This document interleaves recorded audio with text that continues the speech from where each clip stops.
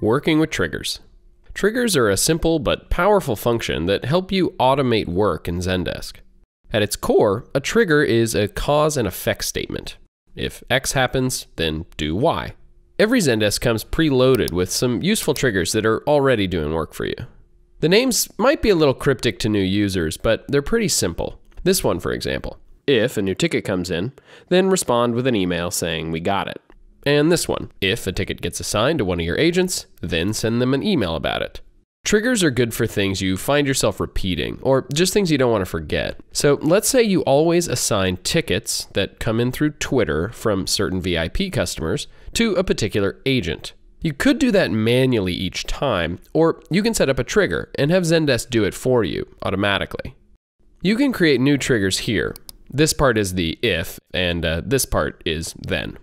Okay, so first set the conditions you're looking for. A new ticket, which comes in through Twitter, from someone who is either in this organization or in this one. In order for the trigger to fire, all of these conditions must be true, and at least one of these must be true. Then you define what you want Zendesk to do. We want to assign the ticket to our agent. And we'll also set the priority of the ticket to high. Now, whenever tickets are updated or created, they're checked off against the trigger. When a ticket matches the conditions we set, the trigger fires the action. Okay, but tickets are actually checked against all the triggers in your Zendesk, in order from top to bottom. This means that a ticket might fire multiple triggers, and therefore, the order of your triggers is important. So, we just created a trigger which assigns Twitter tickets to one of our agents. By default, it's last in the stack. But remember, we also have that other trigger which sends emails to agents whenever they get a ticket assignment.